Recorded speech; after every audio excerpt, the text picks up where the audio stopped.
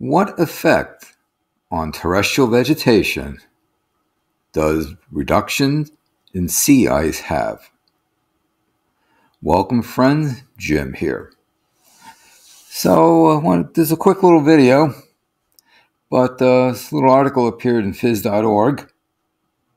Research finds evidence that reductions in sea ice are helping tree lines spread north. Okay, so here we have a nice picturesque northern latitude landscape. Some snow in the hills, vegetation, water body here. A team of researchers from Alaska Pacific University, the University of Alaska Anchorage, and Northern Arizona University has found evidence that reductions in sea ice in the Arctic are helping white spruce trees move north and up mountainsides. In their study published in the journal Science, the group compared tree line spread in areas with reductions in sea ice and areas where little sea ice reduction has occurred. Prior research has shown that when large bodies of water grow warmer during the summer, they tend to experience more evaporation, right? Well, which makes sense. As the winter months arrive, the result is more snow falling on nearby land. Makes sense. If you're going to evaporate water, it's going to be returned. Prior research has also shown that some trees, such as white spruce, are better able to survive in extremely cold places when there is a lot of snow cover. It shields the seedlings from the cold and wind. Snow cover is a good insulation. It is. Oftentimes you'll find that, if the ambient air temperature is, say, for example, minus 20 Fahrenheit, and you've got a snow cover, a snowpack is, say, a couple feet thick, in the middle of that, it could very well be 0 or 10 above Fahrenheit. So, and this is where you find a lot of little rodents, hibernating, running around, what have you. It's a lot warmer down there.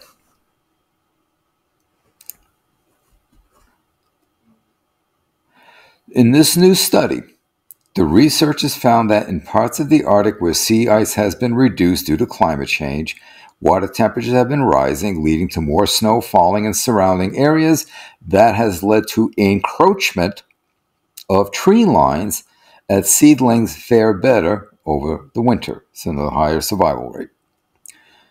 The researchers studied satellite images comparing tree line encroachment in areas near sea ice reductions with areas where there's been little change in sea ice.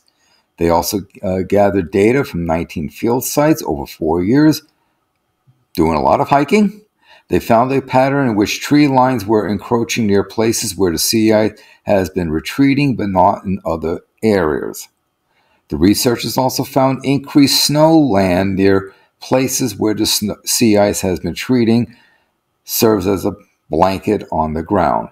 Everything below the blanket stays warmer through the long winter than it does places with a thinner blanket. That allows microbes to decompose organic matter in the topsoil all winter long, and that in turn releases nutrients that feed the seedlings, further helping them survive the winter. The team concludes that as tree lines encroach, they cover more land with greenery, which absorbs heat, pushing the Arctic to grow warmer even faster. In other words, a nice little positive feedback loop. Keep in mind, this is a very interesting finding. But keep in mind that over the last 50 years, there's been plenty of documentation of the changing vegetative nature in the Arctic. As the Arctic warms, we're seeing a lot of the tundra vegetation, the tundra grasses and so on, being replaced more and more by shrubs, willow shrubs, and so forth. Because as the permafrost thaws, the soil is thicker, that allows the roots of the shrubs in order they're able to gain a foothold. They need deeper soils for their deeper, thicker roots, longer roots. Whereas the tundra vegetation, they just need a shallow soil layer because their roots are shallow. And of course, then you have windswept areas. So as the permafrost thaws, the ground that is frozen disappears, so we get a thicker, at least seasonal fall layer, and a thicker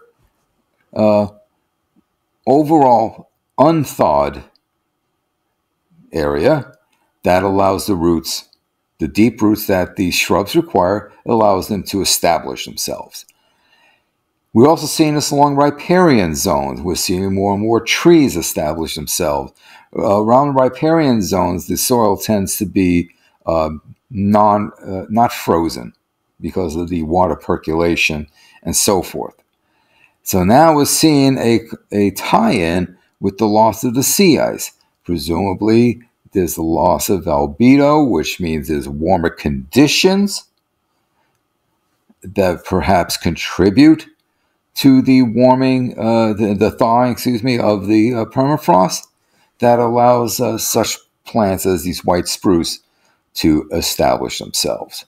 So, an interesting finding here.